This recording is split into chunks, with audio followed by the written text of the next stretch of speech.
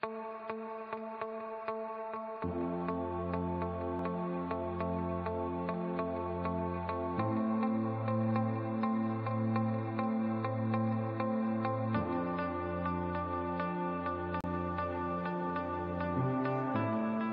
question that plagues the runner is this: why am I living like this?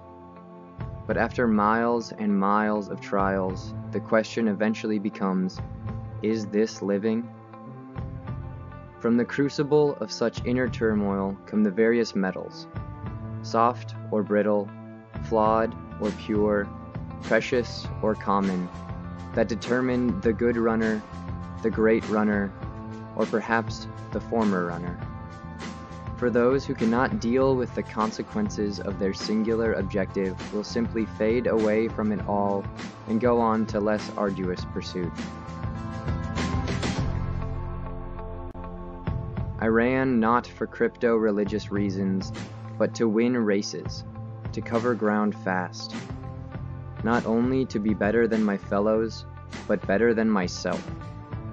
To be faster by 1/10 of a second, by an inch, by 2 feet or 2 yards than I had been the week or year before.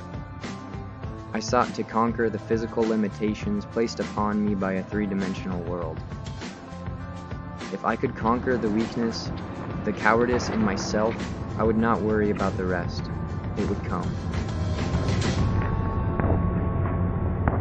I ran to become a legend, to strike fear in the heart of mediocre talent everywhere, to put records out of reach and make the stands gasp as I raced and laid it all on the line, busting a gut and showing them the ferocity of my ambition.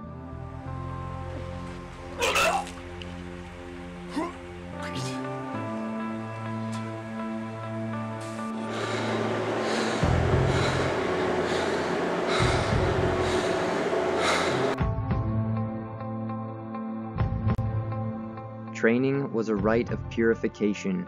From it came speed and strength. Racing was a rite of death.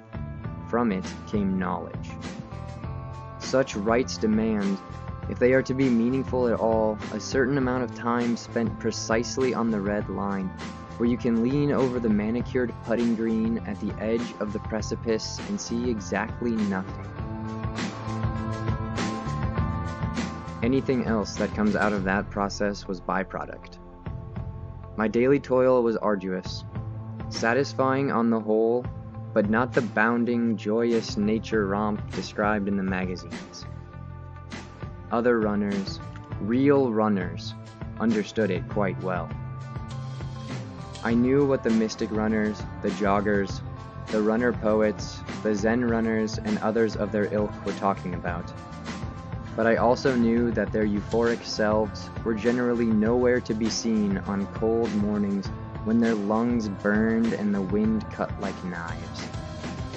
They primarily wanted to talk it, not do it. But very early on, I understood that a true runner ran even when they didn't feel like it, and raced when they were supposed to, without excuses and with nothing held back. I ran to win.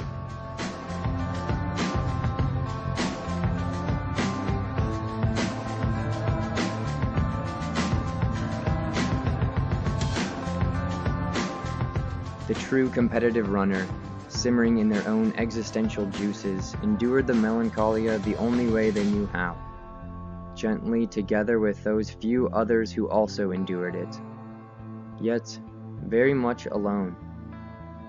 I ran because it grounded me in basics. There was both life and death in it. It was unadulterated by media hype, trivial cares, and political meddling. Running to me was real. The way I did it made it the realest thing I knew. It was all joy and woe. It made me weary beyond comprehension, but it also made me free.